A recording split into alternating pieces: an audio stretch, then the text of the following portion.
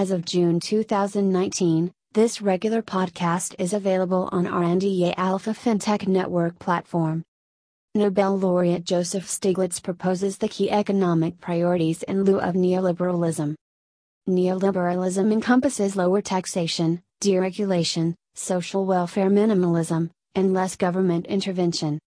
This ideology has become the root cause of socio-economic problems such as wage stagnation, wealth inequality, market power concentration, and environmental degradation. In response, Stiglitz recommends three major economic policy prescriptions. First, the benevolent social planner should better balance free markets, civil communities, and state mechanisms. The government better shapes and facilitates markets and communities by investing in basic research, technology, education, healthcare, and infrastructure. This public investment pays well in terms of more connective communities and market mechanisms. Second, wealth creation arises from scientific inquiry and social organization that collectively allow people to work together for the common good. Free markets still facilitate most social cooperation, but they serve this purpose only if market participants are subject to democratic checks and balances and the rule of law. Third, the government can curb corporate trend protection that may arise from information advantages, hostile takeovers, or other entry barriers. The government has to sever the nexus between market power and political influence. A public investment reform should thus focus on higher education, research, technology, affordable health care, and infrastructure. Berkeley tax economists Gabriel Zuman and Emmanuel Cease find fresh insights into wealth inequality in America. Their latest estimates show that the top 0.1% of U.S. taxpayers control 20% of American wealth. This result represents the highest share since 1929. The top 1% of U.S. taxpayers control 39% of American wealth, whereas, the bottom 90% of U.S. taxpayers control 26% of American wealth. In contrast, the bottom half of Americans collectively have a negative net worth, that is, total liabilities exceed total assets. Zuman further finds that multinational corporations move 40% of their $600 billion offshore profits out of high-tax countries into lower-tax jurisdictions. With their empirical results, Cease and Zuman champion bold and aggressive tax policy recommendations. For instance, Senator Elizabeth Warren proposes a wealth tax that would bring in $2.8 trillion over the next decade. Warren confers with Cease and Zuman again before she floats a corporate tax on net profits above $100 million. This tax may raise $1 trillion over 10 years. Also, New York congressional rep Alexandria Ocasio-Cortez proposes to hike the top marginal tax rate for Americans who earn annual income above $10 million. The Cease-Zuman empirical results lend credence to these bold tax policy proposals. Investing in stocks is the best way for most people to become self-made millionaires. A recent Gallup poll indicates that only 37% of young Americans below the age of 36 own stocks, whereas 61% of Americans over the age of 35 own stocks in the same time window from 2017 to 2019. This evidence suggests that most Americans fail to leverage the stock market as a worthy investment vehicle. The magical power of compound interest exponentially contributes to personal wealth accumulation. For instance, if a young investor saves $100 per week to earn an 11% stock market average return each year, he or she can receive more than $1.2 million after 30 years. This financial discipline requires automatic money transfers on a periodic basis. In other words, most people can consistently invest a small amount of money with great discipline to reap exponential cash rewards at retirement age. Moreover, these wise investors can smooth out most extreme stock price gyrations by waiting patiently to accrue compound interest on regular stock investments. As compound interest snowballs into greater dollar amounts of stock bets, both principal and interest payments roll over and become substantial lump sums after a sufficiently long time span. The financial crisis of 2008 to 2009 affects many millennials as they now face the major costs of college tuition, residential demand, health care, and childcare. Ages 22 to 39, millennials have less purchasing power than previous generations did at the same age. Although millennials have benefited from a 67% increase in real wages since the 1970s, this wage boost is insufficient for millennials to keep up with price inflation over the past 4 decades. More than half of millennials cannot afford to own residential properties, have less than $5,000 in their bank deposit accounts, and maintain no retirement accounts. Nowadays, millennial affordability attracts both public and private solutions. For instance, Senator Elizabeth Warren proposes that the government forgives $50,000 in student loan debt for every American whose family makes up to $100,000. Also, former Vice President Joe Biden supports the new proposal that it should be free for students to complete 4-year bachelor degrees at public universities. Moreover, the venture fund Curates invests in more than 5 companies with $20 million to design solutions that tackle the inflationary costs of student loan debt, residential demand, childcare, and health insurance. Overall, millennial affordability has hence become a major socio-economic issue in America. Amazon and Google face comprehensive antitrust scrutiny. In recent times, Justice Department and Federal Trade Commission have reached an agreement to conduct independent investigations into these tech titans. Justice Department takes responsibility for Google antitrust matters, whereas Federal Trade Commission handles Amazon in light of potential consumer harm. This internal agreement presages intense antitrust scrutiny.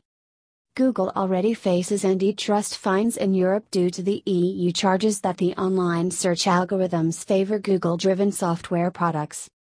U.S. antitrust law focuses on the broader notion of consumer protection. However, smart algorithms help constrain Amazon retail price hikes.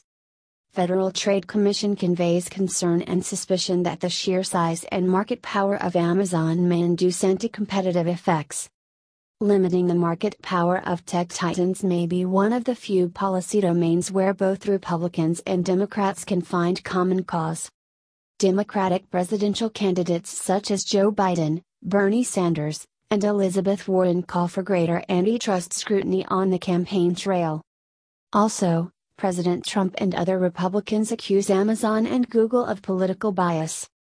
Justice Department and Federal Trade Commission either stimulate greater competition in e-commerce and internet search, or the regulatory agencies may consider breaking up Amazon and Google. San Francisco Fed CEO Mary Daly suggests that trade escalation is not the only risk in the global economy. Due to the current Sino-US trade tension, the global economy seems to slow down quite a bit. Several other global economic issues need resolution too. For instance, Halloween Brexit may result in negative consequences for Eurozone trade and financial capital exodus. Daly indicates that the U.S. economy may experience unforeseen challenges if business sentiment and economic data get out of sync. If business sentiment turns out to be negative, this pervasive negativity may become a self-fulfilling prophecy that can lead to significant fluctuations in real economic output. Nevertheless, Daly reiterates that the U.S. economy operates near the long-term efficient level with 3.6% to 3.7% unemployment as inflation rises toward the 2% target. In the current macroeconomic scenario, the federal funds rate remains neutral. This outcome accords with the Federal Reserve dual mandate of price stability and maximum sustainable employment. The recent interest rate hikes help dampen extreme asset price gyrations and so contribute to financial market stabilization. At any rate, Daly emphasizes that it is important for the Federal Reserve to remain patient before the FOMC members consider the next interest rate adjustments. To secure better trade arrangements with the European Union, Jeremy Corbyn encourages Labour legislators to back a second referendum on Brexit. In recent times, Theresa May has indicated her intention to resign as British Prime Minister, and the European election results shine fresh light on a second referendum on Brexit. Nigel Farage, his Brexit Party, and conservative Brexit supporters are likely to fight hard against Corbyn-led Labour legislators. Labour Party now has a strategic advantage if Corbyn and his fellow MPs pivot in favour of a second referendum on Brexit. As the European Union remains the largest trade bloc to Britain, Britons must reconsider the economic pros and cons of closer trade ties with the Eurozone. The Brexit withdrawal agreement may involve a gross amount of €100 billion. Net of some UK assets, the final bill would involve about €65 billion. The withdrawal transfer funds can contribute to better British healthcare, social welfare, infrastructure, taxation, and other aspects of public finance. However, Britons use the British pound but not the euro, so the UK has never been part of the EU monetary union. British millennials prefer to remain in the EU for closer trade ties and better economic arrangements. The Sino-American trade war may slash global GDP by $600 billion. If the Trump administration imposes tariffs on all Chinese imports and China retaliates with countermeasures, the global stock market may decline by 10%. In this worst-case scenario, Bloomberg expects global GDP to fall 0.6% or $600 billion by mid-2021. The same simulation suggests that both US and Chinese economic output may decline by 0.7% to 1%. Several countries such as Canada and Europe rely heavily on Sino-American trade and so may suffer as a result. In terms of better balancing the bilateral trade deficit, this deficit has indeed declined from $91 billion to $80 billion from 2018 Q1 to 2019 Q1, as the Trump tariffs come into effect. Also, the current US CPI inflation hovers in the range of 1.6% to 1.9%, still below the 2% target level. This fact defies the Chinese allegation that the Trump tariffs may substantially raise the Chinese import prices with substantial inflationary pressure. U.S. retail sales growth continues to slow down although American consumer confidence rebounds in early 2019 due to higher wages and tight labor market conditions. The recent 8% renminbi devaluation coincides with the 25% Chinese stock market plunge and less foreign direct investment. The Chinese Xi administration may leverage its state dominance of rare earth elements to better balance the current Sino-American trade war. In recent times, President Xi visits a Jiangxi hardware factory that spins rare earth elements into permanent magnets in iPhones, electric cars, wind turbines, and military missiles. China monopolizes 80% of the strenuous extraction of 17 vital rare earth elements for ubiquitous applications from consumer electronic technology to national defense. Although the ores are as common as copper and lead, rare earth ores oxidize quickly and their extraction can cause severe pollution. With its low labor costs and lax environmental regulations, China has become the dominant force in the rare earth market since the 1980s. With almost half of global rare earth deposits, China produces 120,000 metric tons of rare earth per annum, or about 80% of the global supply. Australia is the second largest supplier of only 20,000 metric tons of rare earth per year. The Chinese Xi administration has a strategic incentive to reduce the quota of rare earth elements from 60,000 tons for better environmental protection. The next quota reset is due in June 2019. And this reset can indicate whether China intends to leverage its rare earth quasi-monopoly to counteract the Trump tariff tactic. Dallas Federal Reserve President Robert Kaplan expects the U.S. economy to grow at 2.25% to 2.5% in 2019 to 2020 as inflation rises a bit. In an interview with Fox Business Network, Kaplan indicates that it might be too soon to gauge the ripple effects of U.S. tariffs on Chinese and European imports, greenback fluctuations, and inflationary concerns. As the Federal Reserve remains patient on the next monetary policy adjustments, independent and credible central bank communication can help circumvent financial imbalances in the U.S. real economy. Meanwhile, the China-U.S. trade tension intensifies. So many stock market analysts now consider low inflation to be transitory.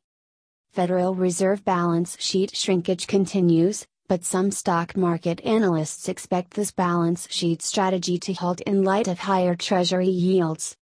These higher Treasury yields may inadvertently tighten credit conditions for most mortgage borrowers and corporate debtors. In this negative light, this rationale leads to financial imbalances in the form of exorbitant mortgage and business debt. In turn, these financial imbalances exacerbate the current real estate and business debt dilemma. When push comes to shove, monetary policymakers need to consider the potential ramifications of credit supply shortage before the Federal Reserve steers the next interest rate adjustments. St. Louis Federal Reserve President James Bullard indicates that his ideal baseline scenario remains a mutually beneficial China-US trade deal. Bullard indicates that the Chinese Xi administration should accept U.S. demands on trade deficit curtailment and intellectual property protection and enforcement in order to attract more foreign capital investments, as the Oriental country can reap enormous benefits. In the baseline scenario of a major Sino-U.S. trade deal, the Trump tariffs may linger such that the Federal Reserve has to address the likely U.S. economic growth concerns. Since the US and China cannot conclude their year-long trade conflict, this economic policy uncertainty stokes fresh worries about the global economy. US FOMC members agree that their current patient monetary policy approach can remain in place for some time. In this positive light, the Federal Reserve halts the next interest rate hikes as Fed governors jawbone their implicit expectations of anchoring both U.S. economic growth and interest rates at 2.25% to 2.5%. To the extent that inflation risk remains low or slightly below the 2% target level, the Federal Reserve keeps intact the 2.5% federal funds rate as the U.S. economy operates near full employment, with a 3.6% to 3.7% unemployment rate. Patience pays well in time. The world seeks to reduce medicine prices and other healthcare costs to better regulate Big Pharma. The Trump administration now requires pharmaceutical companies to disclose medicine prices in U.S. television ads. Proponents support more transparent disclosures of medicine prices and other healthcare costs. However, some other industry groups argue that astronomical medicine prices may discourage patients because many specialty medications are not so affordable. In recent times, the World Health Organization, WHO, discusses universal health care, antimicrobial resistance, and the impact of climate change on global health, etc. A major topic pertains to the high prices of new specialty medicines. For instance, the immuno-oncology medicine Keytruda costs $13,600 per month for continual cancer treatment. Also, the specialty medicine for cystic fibrosis, Orkambi, costs $23,000 per month. In America, many diabetics die primarily due to the high costs of insulin. The Trump administration encourages multinational big pharma firms to reduce medicine prices in the U.S. with healthy price hikes elsewhere, whereas high healthcare costs in general, and astronomical specialty medicine prices in particular, remain a widespread problem worldwide. On balance, the government should enforce medicine price reductions to help enrich the economic lives of patients around the world. Fed Chair Jerome Powell suggests that the recent surge in U.S. business debt poses moderate risks to the economy. Many corporate treasuries now carry about 40% debt as part of equity market valuation. St. Louis Federal Reserve Bank recent data indicate that the corporate debt to EBITDA ratio has risen to the upper range of 2.3x to 3.1x. Powell warns that the current level of business debt can cause financial stress to borrowers if the U.S. economy weakens. However, Powell adds the cautionary caveat that business debt may not present imminent risks to U.S. financial system stability, household consumption, and business growth. As the Federal Reserve continues to assess the potential amplification of business debt deterioration, short-term liquidity risk remains moderate in the U.S. financial system. Meanwhile, the Trump administration seeks to raise fiscal deficits to support ambitious public programs on infrastructure, education, residential estate, health care, and social security. This public debt accumulation may crowd out intertemporal business debt capacity at the margin. If the U.S. total debt capacity remains invariant over time, the government either has to tolerate higher inflation in the form of seigniorage taxes, or needs to consider the ripple effects of incremental corporate debt on the real economy. The Sino-US trade war may be the Thucydides trap or a clash of Caucasian and non-Caucasian civilizations. The proverbial Thucydides trap refers to the historical fact that the dominant superpowers may experience inevitable economic sanctions or even military confrontations as these countries become more powerful in the world. The current Sino-US trade conflict may lead to the self-fulfilling prophecy that the incumbent superpower fights fears of losing global dominance by precipitating a tit-for-tat trade war against its most plausible challenger. In accordance with what Harvard political scientist Samuel Huntington suggests, these dominant superpowers may inadvertently go through the clash of civilizations. In the current Sino-US trade war, China and the US may have fallen into the Thucydides trap or an aggressive clash of Chinese and Caucasian civilizations. The Trump administration advocates America First trade protectionism with ubiquitous domestic populist support, whereas, the Chinese Xi administration calls for free markets and open trade flows. U.S. trade regulators should help curtail the imminent Chinese threat to global institutions such as WTO rules and other fair trade practices. The Trump administration must demonstrate that a higher moral purpose motivates U.S. protectionist trade policies if the Trump team intends to garner wider international support. Top tech firms such as Google, Intel, and Qualcomm suspend their Android hardware and software services to Huawei as the Trump administration blacklists the Chinese company. Huawei can no longer license the complete Android operating system with tech services from Google, Intel, and Qualcomm. Stock market analysts suggest that this hurdle hits half of Huawei smartphone shipments worldwide. Soon after President Trump issues an executive order on blacklisting Huawei in America, Google suspends Android updates for the second biggest handset manufacturer. U.S. microchip makers Intel and Qualcomm also cut off Huawei. These strategic moves can cause serious ramifications for the Chinese tech titan because the new ban blocks Huawei from Android software updates and apps that normally preload on Huawei mobile devices sold around the world.